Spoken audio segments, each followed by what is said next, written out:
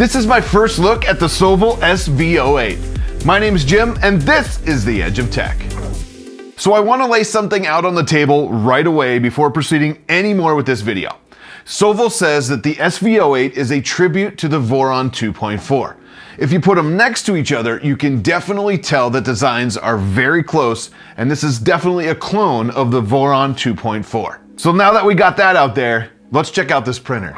The printer was super easy to assemble, and they say it should take about an hour. For me, it did take about an hour, but I had my little guy Tristan helping me. He's 3, almost 4 years old, and it was definitely a lot of fun to put this thing together with him. I was starting the bolts, and he was helping me tighten them in with the included Allen wrench and my T-handles, of course. Gotta love the T-handles. But it was a lot of fun to build this thing, and it's really not that hard to build.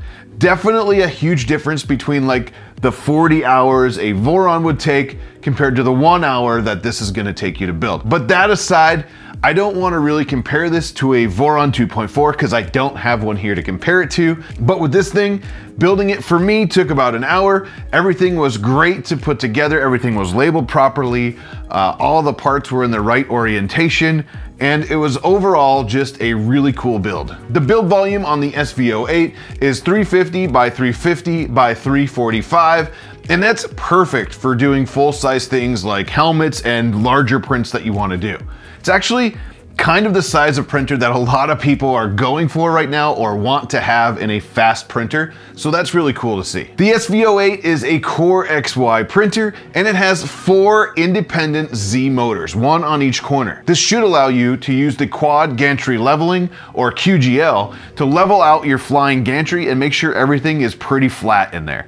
It's actually called a flying gantry because the build surface stays still, while the gantry inside is what moves up and down on this printer. Along with the QGL, it actually does automatic bed leveling right out of the box, and it should, keyword should, automatically adjust the Z offset for you as well. It's all built in straight out of the box, and it should use it hopefully in future firmwares. It'll actually use the little probe that's on the back of the bed to do the automatic Z offset. For now, it does a pretty good job. I just dialed it in and let it fly. The hot end actually has 3 total fans, 2 of them being dedicated to parts cooling alone. The front cover of the hot end is just held on by magnets and is super easy to pull off. And if you need to remove it fully, it's just 1 cable that plugs into the board for the fan that's in that front cover. The nozzle is proprietary on this, which is not my favorite thing to see, but it is a proprietary nozzle, so you'll have to get them from Sovol. And the extruder on the SV08 uses planetary gears,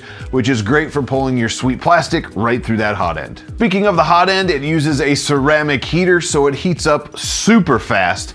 And the bed is actually an AC heated bed, so that's actually very fast as well. The printer also uses linear rails on all of the axes,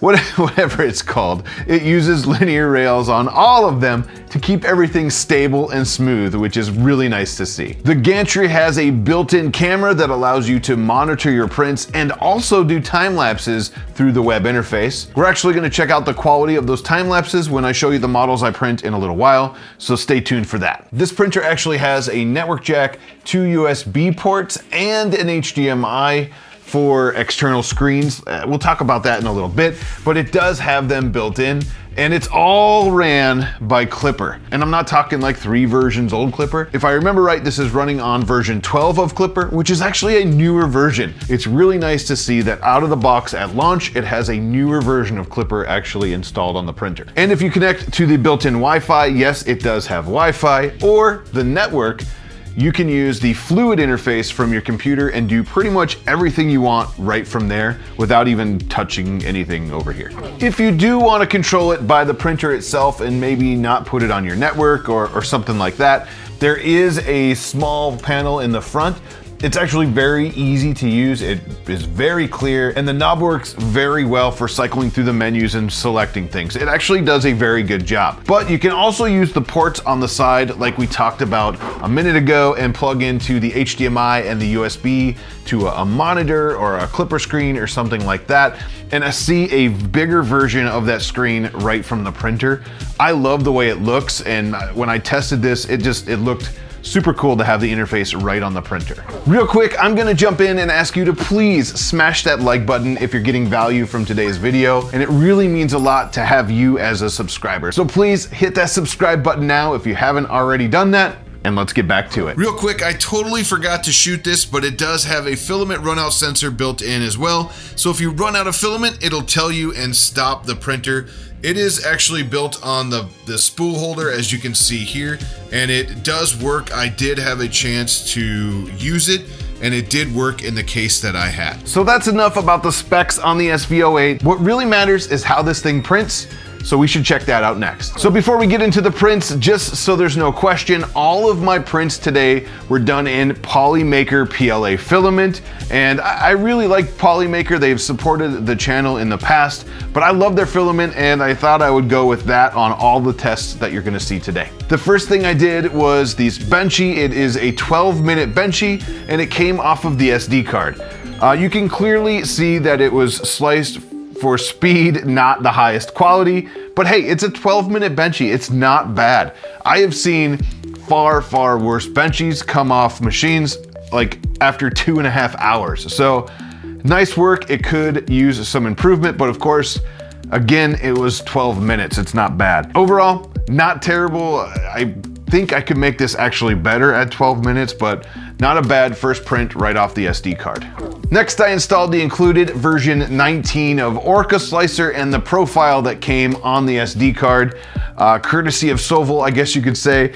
I wish it would have been the newer version of Orca Slicer, but I'm not sure if version 20 was out when they actually shipped this printer. So I get it. At least it was a newer version of Orca Slicer, not like 3 versions old or something. So I sliced up the clock spring attenuation base. I scaled it way up, and it came out really good. I love this model. I love this model so much that I print it on many of the printers that I test, especially the really big one I did recently. It was like 900 millimeters tall, but I think the model came out really good. Sven over at Clock Spring is an evil genius. He did an awesome job on this model, and this printer did a really good job on this print. Everything is solid. There's no layer adhesion issues or anything like that. Overall, a very good print for the first print that I sliced myself for this printer. Next, I grabbed the Clock Spring Hotmakes. I always say Hotmakes because that's our live show. If you don't know the story, Sven over at Clock Spring made the torture toaster for our show Hotmakes after we challenged him to come up with a torture test of a print. This thing is awesome. It came out really good. It definitely shows that there could be some improvement, but when you open up the wheel, you can check out the overhangs here. They look pretty dang good. Not bad. I think this thing has plenty of cooling on it. The wheels turn, which is great. The toast pops up and down, which is awesome. And if you go inside to the actual gap, the sliders where you test the tolerances, I'm missing some now because I broke them, but the first 3 were very loose. They could actually just fall out. And then 0.1 and 0.2, not so much. So they were not so much loose. Not too bad on the torture toaster test. This was a fast one, just over like 3 or 3.5 hours. Not too bad. Everything else looks pretty good, but it did a very good job on the Clock Spring torture toaster. So next, I thought I would just load something really big on this thing. I grabbed the Galactic Armory Clone Trooper helmet. I've printed that in the past. Actually, it's like right there. But I thought I would throw a full-size one on this bed. I loaded up Shadow Red, which is a black and red dual color filament. And after a few hours, it failed. The print shifted and it failed. I had to stop it. The supports are still falling off, but I had to stop it because it got a very big layer shift. You can actually see it right there. It was very disappointing because I only had one roll, 1 kilogram roll of the Shadow Red by Polymaker, and I love this color, and I thought it would be so cool on a Clone Trooper helmet, seeing the black and red kind of thing. I was pretty disappointed, not a happy camper, but the show must go on, so I scaled it down so I had enough filament, and I reprinted it. The second one succeeded, and it looks something like this. It is not perfect at all, actually, but definitely a good start. The supports came off super easy, as you can see in the video I'm showing right now. And I think overall, not a bad start. It looks really cool. I love the black and red kind of shift in there. It kind of goes all the way around like that. I love this filament, and I thought it would be really cool to have kind of the shifted Clone Trooper helmet. There is some holes, like I can actually see holes through the top up here, so I think it's just some extrusion issues we need to dial in. Mostly attributed probably to the profile that came with this printer, if we're being 100% honest. But not a bad print. Definitely I could keep it back here, and it's not something you guys would ever see on the shelf, but up close, But that's the helmet, and that is the big one that I printed. Obviously not full size anymore because I didn't have enough of the shadow red to pull it off, but I love it. Let me know in the comments, do you guys like this dual color shift kind of helmet? I think it looks so cool.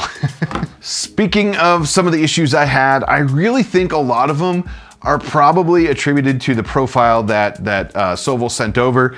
It can be so much better. I'm gonna use the built-in tools in Orca Slicer, run it through all of like the calibrations, dial everything in, and this thing should be printing much better after that part's done. The thing is, Sovol, if you're listening, this is something that you guys can do in-house. Orca Slicer has the tools in the top. You can run it through on your test machines and send out a really polished profile for us to use. I think if I was a new user, I would be kind of disappointed with this this quality. But again, this is, you know, before it's released. I don't know if the firmware is going to change. They could have a better profile by now since I got this machine. So those things are definitely variables, but I'm going to tune it with Orca Slicer and get this thing printing much better, because I really do think it's actually capable of printing some amazing prints. And this is a huge case use for a big printer like this. Full-size helmets are a big thing, and printers this size can easily print them. Something else that I did want to touch on, and we kind of touched on this in the beginning of the video as well, is that this is a clone of the Voron 2.4.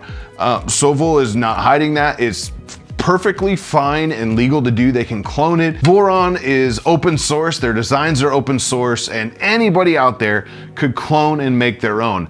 You know, in super early days of Voron, you would source all of your parts, stuff like that.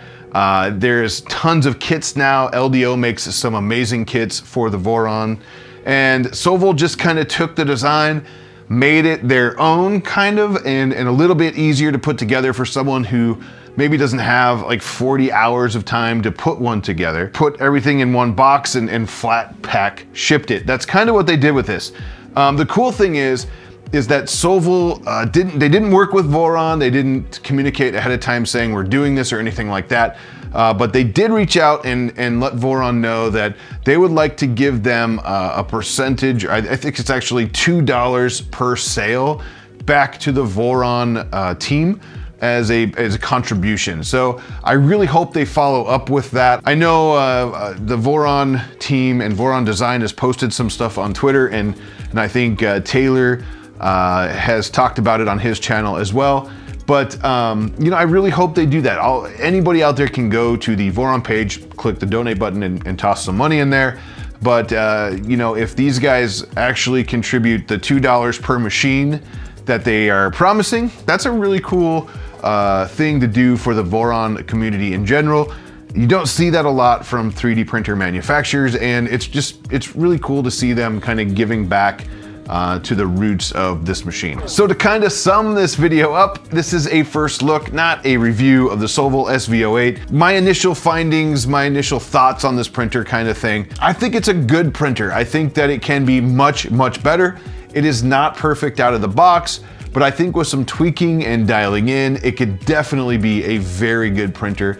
It has good components, it heats up fast, everything builds very easy. The camera, it does have a little light. I didn't really talk about that, but it has a little like 4 or 5 inch light right under the front extrusion. I would have loved to see that much like the whole side of this extrusion or something to give out much more light than that. But you know, I think with everything combined in this package, it's a pretty good package. It can be much better, and it will be much better once people start putting more time into the profile and the clipper config and that kind of thing. So overall, Sovol, I think you did a good job on your first printer that's kind of a clone of a Voron. Not a bad place to start at all. So for you at home, if you're looking for a brand new Core XY printer, maybe a larger printer that prints actually pretty dang fast, I would definitely keep an eye on this. If you're willing to do a little bit of tweaking and dialing in, this is definitely a printer you should put on your list and check out. There'll be a link in the description below if you want to do that. But if you're willing to put a little bit of time into it, this could be a really good printer to add to your arsenal. Also, I forgot to mention that they are gonna have some accessories coming soon. I'm not sure what soon is. It could be a month or a couple months.